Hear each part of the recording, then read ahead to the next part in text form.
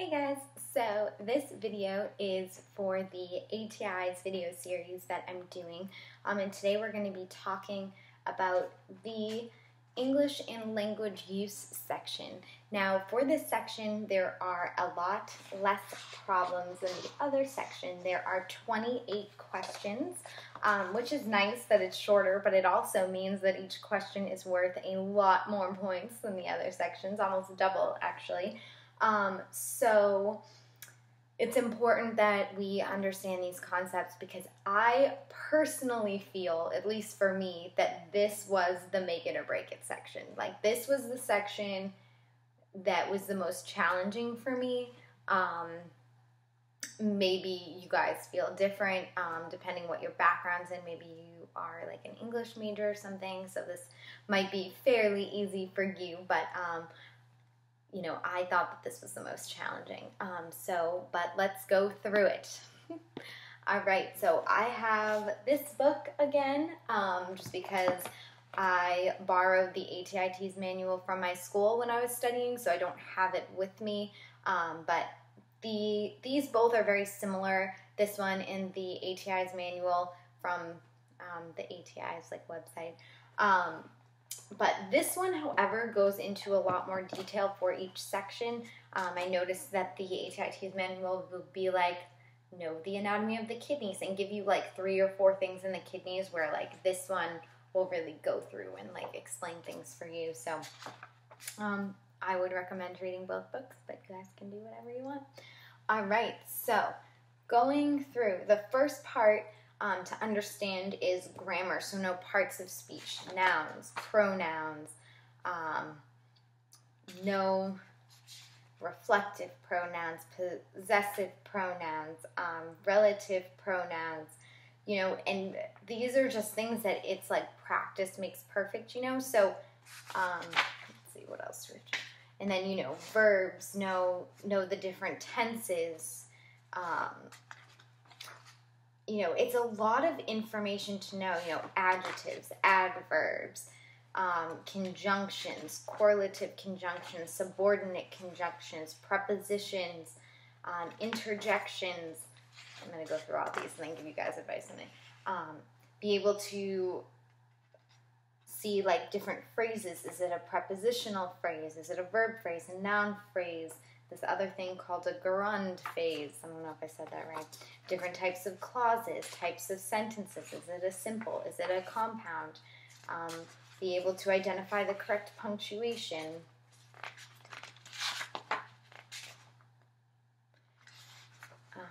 You know, avoid common usage errors, so errors in agreement, you know, subject-verb agreements. Be able to identify commonly confused words and which ones are the correct ones. Be able to identify errors in sentence construction. Okay, so that's for the grammar. Then there's also vocabulary, but we're going to stop there. So my advice for the grammar section and what I did, so what I did is I studied like the math, the science, the reading, and I read through the grammar sections, and then I did like the practice problems or the like practice exams to see where I needed work. And let me tell you, the English and language section for me was the hardest. I really struggled in the practice exams and things like that. You know, I was getting around 60% on this section. This was really difficult for me.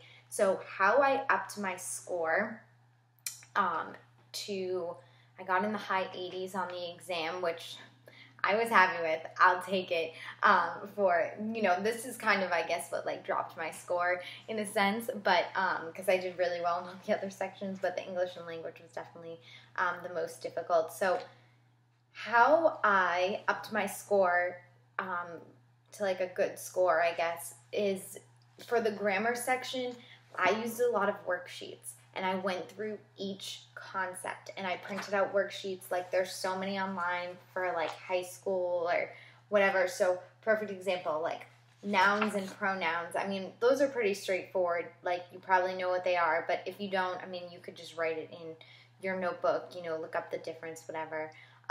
Possessive pronouns, are they reflective? You could also write those. But if you really want to like get in depth to understand, what I would do is go online and type in like pronoun worksheets, like reflective, possessive, whatever, and then they'll come up, and then I would go through and do the worksheets. And I did that for every single thing, and I literally doubled it at some parts. Like, so like verbs, same thing. So maybe you need to understand like the tense of verbs. So verb tense worksheets, that's what I would type in and then print it out and then study it. Okay, and then like same thing. So like conjunction worksheets, correlative conjunctions, subordinate conjunctions, prepositional phrase worksheets. You know, so that's what I did. Types of sentence worksheets. You know, and this book's really great because it does break it down a little bit, but, you know, punctuation worksheets. Do I use a semicolon? Do I use a comma? Do I use a period? That will be on the exam, so you need to understand, you know, and it's not easy. It's not like, or at least for me, I mean, maybe it's just the way my brain works, like I'm good at math, but to me, it's not easy. Like, it's not like, oh, they used... like, I don't know, you know what I'm saying? Like, math is easy because it's, like, straightforward. Like, it's always black and white. Grammar is not black and white. It's like you do this and this and this, except when it's this or this or this. You know what I'm saying? Like, so you really need to memorize all that stuff. Like, you need to understand, you know, sentence structure and the different parts of a sentence. You know, is it...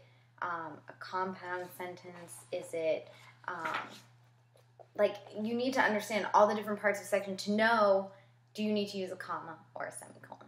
You know, the phrases. You need to understand, like, the phrases. So that's what I would say. Go through the grammar section, identify what you don't know, and then do worksheets to better understand, or also look up YouTube videos. But, so that's also what I did, is I watched YouTube videos, and then I did the worksheets to really make sure I understood all those things.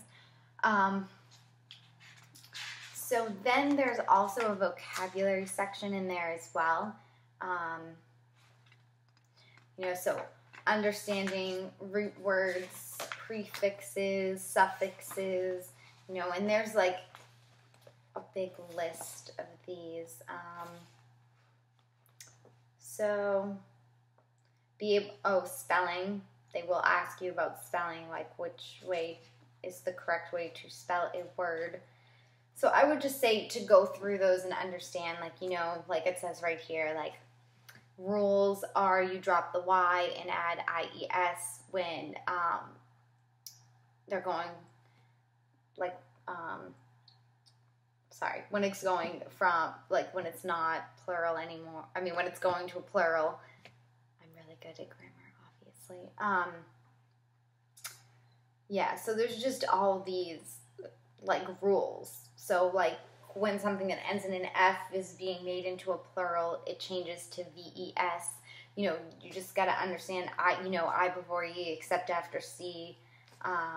Or when it sounds like an A. So it's just like remembering all of these rules. So that's about it for the grammar or the English language section, I should say. Actually, hold on. I do have a list, so let me just make sure I got everything. Oh, big one, subject-verb agreements. They will ask you about that, so make sure that you understand that. Recognize common possessive nouns, pronoun, agreements, dialogues. Be able to identify if it's a first, second, or third person voice in a story. They will ask you that.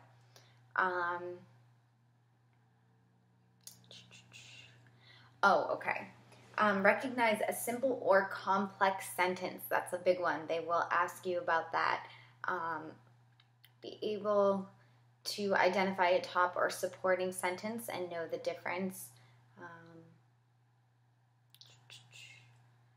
And yeah, I think I said the rest.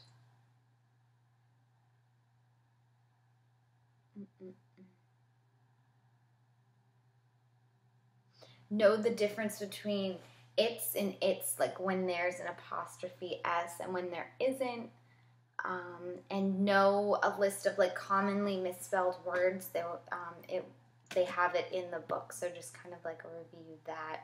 So yeah, I would say that's about it for the English and language section. I hope that you guys found this helpful.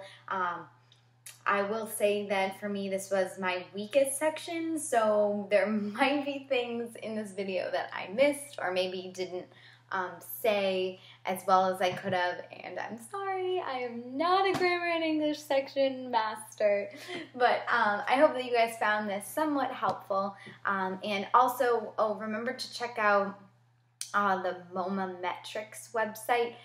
They had some good videos for each section in the ATI Teas review, and they do have a grammar and English section, and I used that a lot when I was studying because they really do break down like everything you need to know, which is really nice.